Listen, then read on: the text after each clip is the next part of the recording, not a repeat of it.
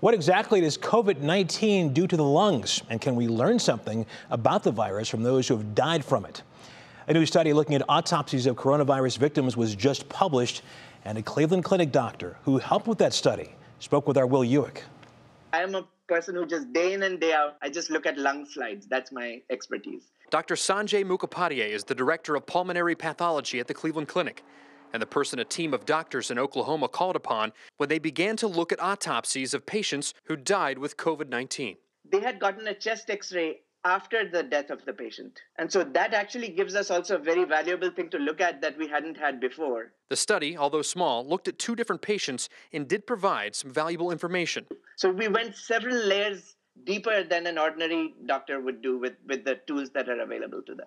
The first thing they found was damage to the lung walls, which explains why patients have trouble breathing, and in some cases, the need for a ventilator. There's a thing called diffuse alveolar damage, or DAD for short.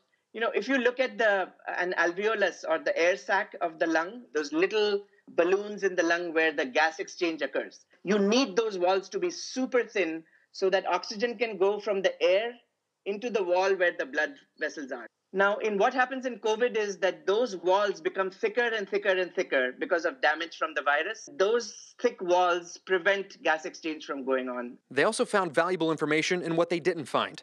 No evidence of inflammation of the heart muscle, and didn't find mucus blocking the windpipe or airwaves, both at times thought to be symptoms or side effects of the coronavirus. All those things are explainable from the pathology. But it's all part of the bigger puzzle, helping the world to understand a new virus, and hopefully helping the world to find out how to treat and ultimately vaccinate against it. I think the more and more we have access to these tissues, Will Ujek, the more we'll be able to help research in the future. 3 News.